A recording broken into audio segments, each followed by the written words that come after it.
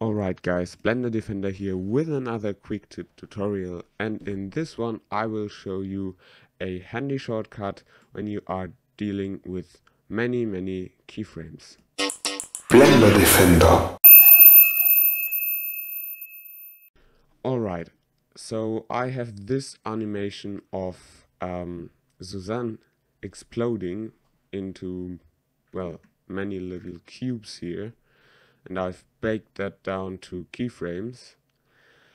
But this is not what I want to do. Instead, I want to have this animation go backwards to have an effect like there are many cubes floating up randomly and they are all coming together as Suzanne in the end. And for this task, I want to flip these keyframes.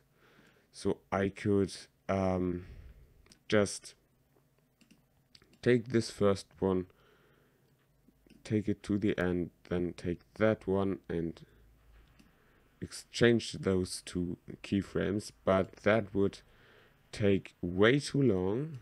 So instead I use a shortcut, and for this one I will turn on screencast keys to do that automatically. So I select all these keyframes and I move my playhead to the end here,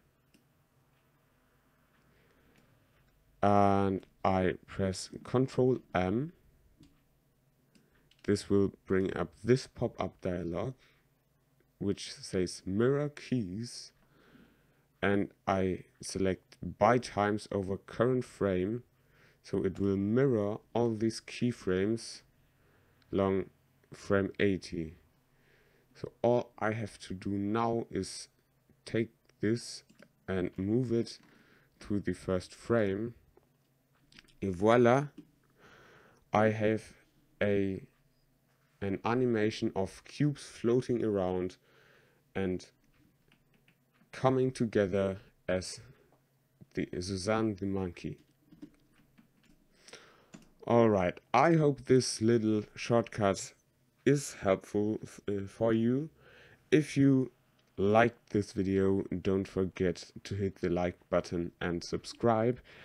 And I hope this video got online early enough on the last Saturday of July, because for this one I'm going to rely on the auto publish feature of YouTube. So yeah, let me know in the comments if this video got online at the right time. And also I just wanted to let you know that there was an update for my add-on Blender Analytics. It's available on Gumroad for free, or you can donate on Blender Market.